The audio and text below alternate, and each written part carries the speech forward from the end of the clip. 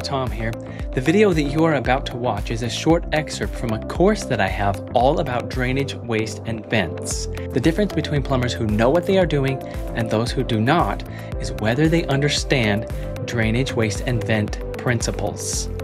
This course is designed to help you to understand all of that and to become a true master of the trade. So check it out. There's a link below. You can enroll in the course. I hope to see you there. Let's examine principles for wet venting from the International Plumbing Code. This would be section 912 on wet venting, and particularly we're looking at the horizontal wet vent. Horizontal wet vent principle 1. A wet vent can serve up to 2 bathroom groups.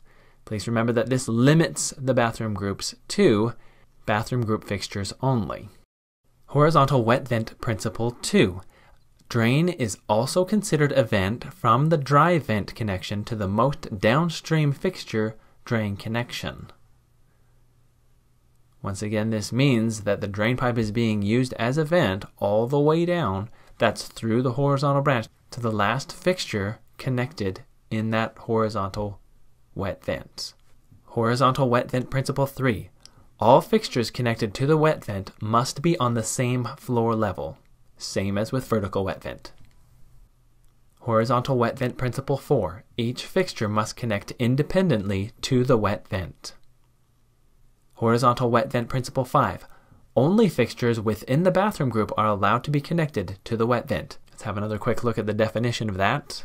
International Plumbing Code Chapter 2 Definitions. Bathroom group states that a bathroom group is a group of fixtures consisting of a water closet, lavatory, bathtub, or shower, including or excluding bidet and emergency floor drain, or both. Such fixtures are located together on the same floor level. Once again, we would only be connecting bathroom group fixtures to the horizontal wet vent. That would exclude a nearby laundry sink, washer connection, kitchen sinks, anything else like that. We're going to pipe around the bathroom group so that it does not interfere with our horizontal wet vent. Horizontal wet vent principle 6. Any additional fixtures are to connect downstream from the wet vented bathroom group. And horizontal wet vent principle 7. An emergency floor drain vent cannot serve as a wet vent for a bathroom group.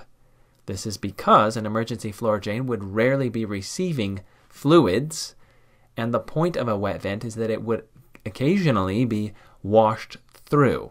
A vent for an emergency floor drain that does not have a consistent flow could become blocked over time as drain scum or whatever else builds up inside of there.